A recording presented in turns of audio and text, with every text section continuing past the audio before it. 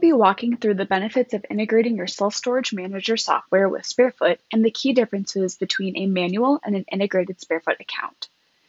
SpareFoot's integration with Self-Storage Manager provides seamless integration between your storage management software and SpareFoot, allowing you to get the most out of your SpareFoot account without spending the additional time and ensuring your listing is always accurate.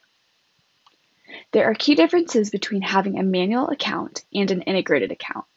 Having a manual account, facilities, amenities, unit groups, unit features, rates, availability, promotions, new tenants, and reconciliation were all a manual process to maintain in your account.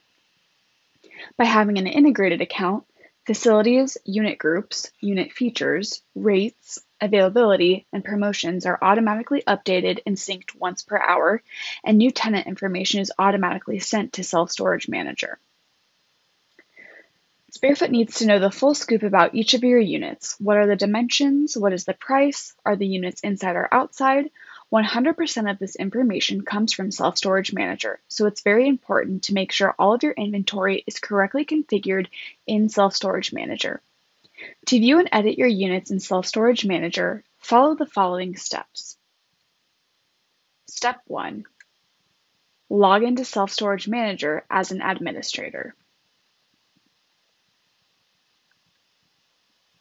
Step 2. Navigate to Units, then Unit Types.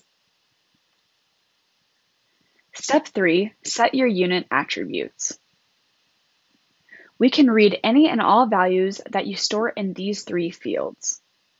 Just make sure that you have all of the information you want SpareFoot to see in these fields in any way that works for you.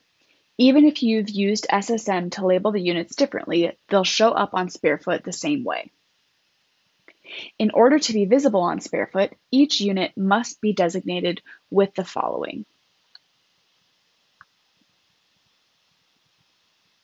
If you have any questions about your Self-Storage Manager or SpareFoot account, please contact our support team with the information shown here, or feel free to read more about the features we discussed today on our Help Center. Thank you.